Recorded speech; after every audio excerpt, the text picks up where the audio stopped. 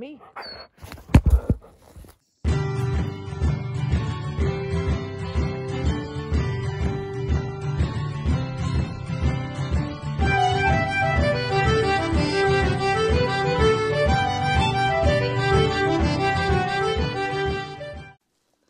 Okay, I'll start. Well, I thought you were going to start. Okay. Hello. Today we are planting honey locust. Today we are planting honey locust trees. Why we're doing it and why we think you should add them to your homestead. Let's get into it.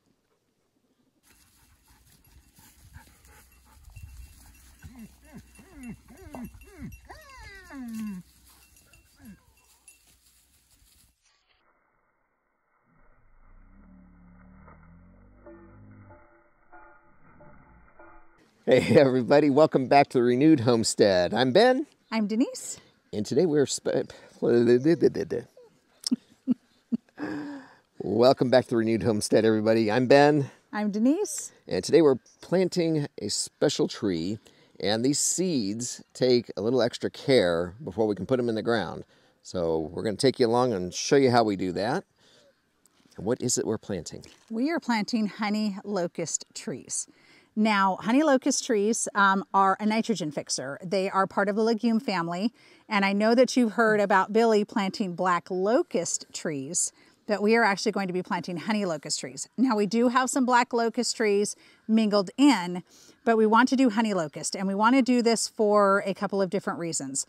There is a difference between honey locust and black locust. Now, honey locust most of the time they're really, really spiky. I mean, they've got horrible, horrible thorns. Yeah. And I'm probably not saying that right, spiky, but they've got horrible thorns. Yeah. So we got a thornless variety, and the advantage to honey locust is their roots will actually put nitrogen into the soil, and other plants do not have to touch their roots. That's everything that we've been researching and reading. Black locust trees also take nitrogen from the air and put it into the soil, but typically with black locust, they need to actually be touching the roots of the other plants. So they need to be intermingled, so to speak. So with the honey locust, it doesn't necessarily need to be intermingled, number one. Number two, bees absolutely love it. And I guess I'm going to give you a few different reasons. Yeah. And thirdly, plants, it creates these big seed pods, and animals absolutely love to eat them. So it's going to be additional fodder that we can grow on the homestead. So not only is it going to feed our plants, it's going to feed the bees. It can also go to feed some of the livestock. So this is just one of the many reasons that we're planting the honey locust tree. All right, a little off-camera discussion. The honey locust and black locust remind me of the mesquite trees we had in Arizona. And the Native Americans used to use the pods. They would get everywhere. They'd grind those down, and that's what they made their flour out of and made bread. So I asked Denise, I said, I know animals will eat them, but are the pods edible like the mesquite tree? She just looked it up, and sure enough, they are. So not only can the animals eat it, but we could collect the pods, dry the seeds out, grind them down, and make our own flour. And I know the mesquite tree, it's almost sweet. I don't know that I ever had any of it, but everybody I've... You did. I did? I've made a couple of recipes. Oh, that's right. It. Yes. Well, yeah, but that's with other stuff. Anyway, they tend to be sweet from my memory and from what I have heard. So we'll have to see how the honey locust is. But it'll take you long when we get to a point. It's going to be a little while because obviously these are going from seed. They're still in seed form. Yes. But now these can get big. We are not going to allow them to get that big, but they can grow. I want to say 66 to 98 feet. So they are big trees. We are obviously not going to allow them to get that big. And I'm sure you've seen it at Permapasture's farm, but a lot of times they'll cut off like parts of the tree, and then that forces more of that nitrogen down and more root growth. So we'll be doing some of that as well. We'll obviously be allow it to grow those seed pods so that we can feed it to our animals. Obviously, we'll try it as well, but we're not going to allow it to get nearly as big as what it can. No, we don't. Where these are going to be, we don't want them to shade out our other desirable plants. So yes, and we're going to do a food forest update soon just to show you what we're doing, how we're doing it, what we're growing, and how far we've gotten so far. And all your progress, yes. So lots of progress. But anyway, so let's show you how we take care of these seeds, and then we'll go out and plant them in the ground. So, ready to go? Ready to go. Let's do it. Good. Yep. All right, in order to plant honey locust seeds, you first need to scarify the seed. Now, you're going to hear two terms typically with regards to seeds: stratifying and scarifying. Stratifying is where they need cold weather to propagate. So a lot of times you'll plant those seeds in the fall, let them overwinter, and then they're able to propagate because they froze. Some people mimic this by using their refrigerator, usually by putting it in between moist napkins. Scarifying is different. Scarifying is where the seed is contained in a hard shell. So if you look here, you can see the seed, it's a very shiny coat. This is a shell around the seed to protect it. Now, what normally happens in nature is animals will eat the seed, it'll go through their digestive tract, rough it up, they'll poop it out, and then the seed starts to grow. We obviously aren't putting these through our animals, so we are going to show you a trick. We're going to be using sandpaper. Now, other people use boiling water, so you can actually put boiling water over it. You wait till the seeds are 2 to 3 times their size, and then you're able to plant them from there. We do not have a lot of room in the RV. The last thing we need is more things in the RV, so we're actually going to use sandpaper. You want to be careful. You only want to scrape off the very outer layer. You don't want to damage the seed. If you go too deep, you can damage the seed. It is not going to grow for you. So we're going to show you how we use the sandpaper to scarify, and then we'll go ahead and plant the honey locust. So we're going to be very gentle. We just need to get the outer shell off to mimic what would happen in nature. You can see I'm being very gentle. Whoops, don't want to lose the seed. And I'm just looking to see, so you can start to see that's already starting to come off there. And I apologize for my hands, guys. I have been pulling and pounding fence posts, and my nails are an absolute wreck. Homestead life. Yeah. And the old saying, any port in a storm? Well, yes, we're doing this on the hood of the car because any flat surface on the homestead that doesn't have stuff piled on it, we're using it. And you can see right here, you can see how the shiny's off, and you can see right there. So we are just about there. That, and when we tried to record down by the barn, the guineas were atrociously loud, so we moved up by the house.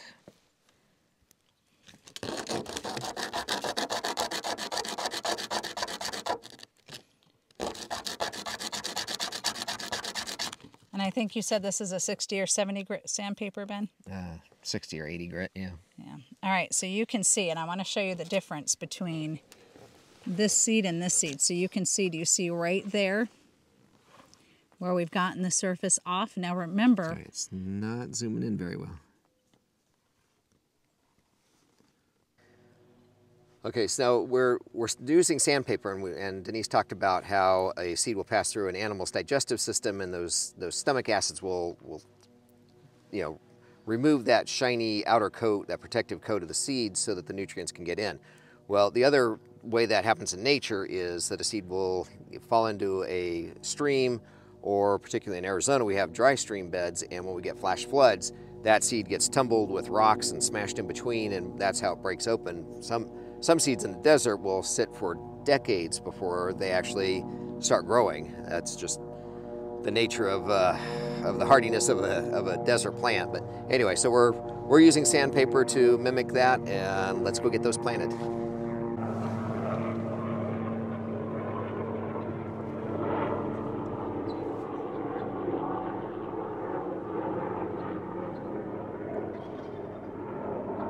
Well, it's rare we see any kind of air traffic, let alone two.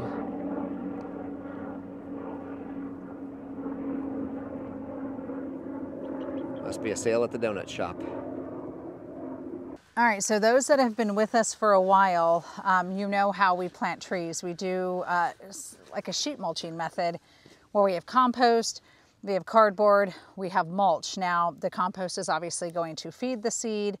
The cardboard is going to help protect it from grasses, but also feed the worms. And then the mulch is obviously going to make sure it keeps moisture in while it also continues to feed.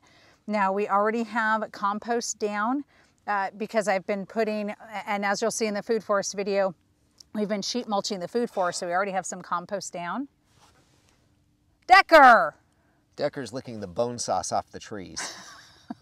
So for those of you wondering about bone sauce, yes, it's great for deer. We've even seen some great results with rabbits. Dogs love it. But for chalupa, yes, that's his nickname. Yes. Decker eats just about everything. So, and he's over there while we're trying to record, and he's licking the bone sauce off the tree. Thank you so much, Decker. Now that we've been interrupted, I think, where was I? We've been Decker bombed. Oh, talking about the sheet mulch, and I've already got compost down. You know, but we're going to obviously add a little bit more compost in just to make sure the seed is fed. Honey locust are pretty stout trees. They grow in a variety of different soils, which is another great reason to grow them. But we want to obviously give it the best start we possibly can. Yep. We've got the goods, so take a little bit of the cardboard out. Oh, there's some of the tape that didn't. Yeah, now I do try to get all of the tape off on the cardboard. Every once in a while I will miss some. But one of the great things about tape, and this is more of that cardboard tape, that's a little more natural than regular box tape. But the great thing about this is this will actually float to the top and allow you just to peel it right out of the ground while the cardboard stays. Well, what's left of the cardboard. I mean, What's left, yes. I mean, this hasn't been in that long, and it's already breaking down very quickly, and you can see the worms right underneath that work doing their job too. So like we said, we don't have to go very deep. These are seeds. Just trying to loosen the soil to give it a good start here. And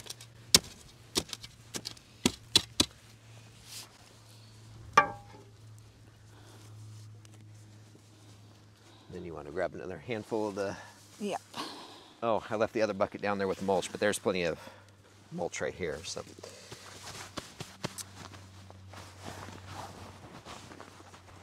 For those folks out there that are fans of Oak Island, seeds, top pocket find.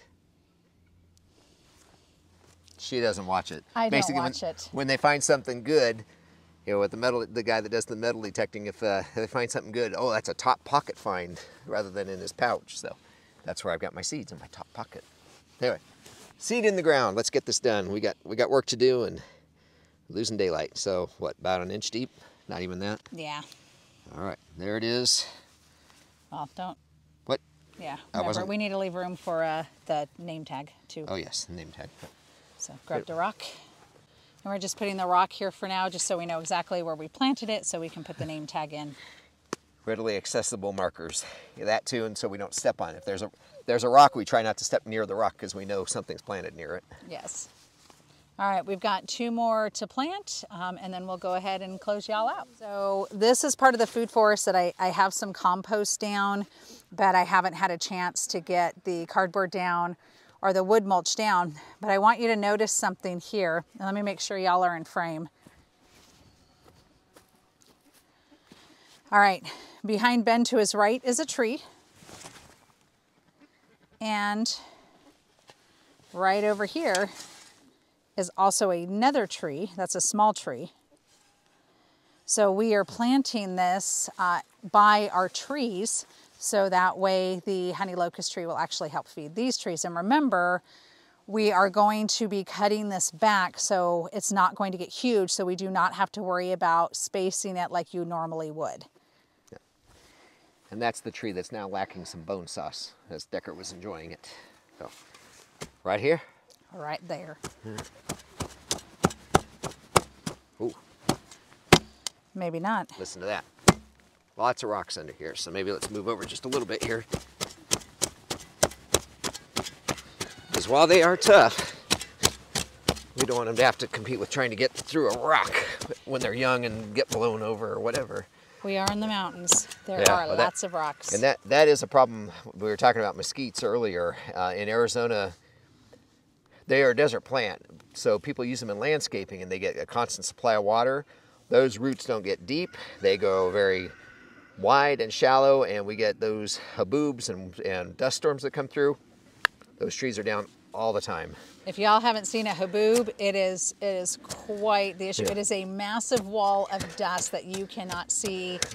I mean, you can't even see your hand in front of your face at times, and we've driven in those, and that is not, you want to talk about it. It's like a snowstorm. Yeah, it's like a really bad snowstorm blizzard without snow. It's just all dust. You can't see even the brake lights ahead of you. It's dangerous. People get killed in them. Yeah, I'll actually see if I can find a picture of one so y'all can see. It is absolutely crazy. Yeah, it is funny. One of my coworkers was, when I lived out there, he was there from New York, and I saw one coming. I called him up at his hotel. I'm like, Larry, go look outside. And he walks out.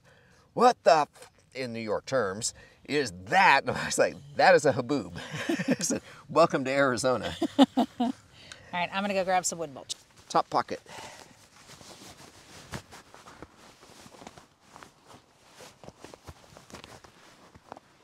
Somewhere. They're not very big. They're the size of a pea, basically. So put that there. All right, seed is in the ground. Now we need some cardboard, right? Oh, yes, what are we doing wood mulch for? I forgot the cardboard. Good thing I'm here to keep her in check. Yeah. She'd go rogue on our food forest. Next thing you know, we'd have all kinds of plants growing everywhere. Oh wait, that's me.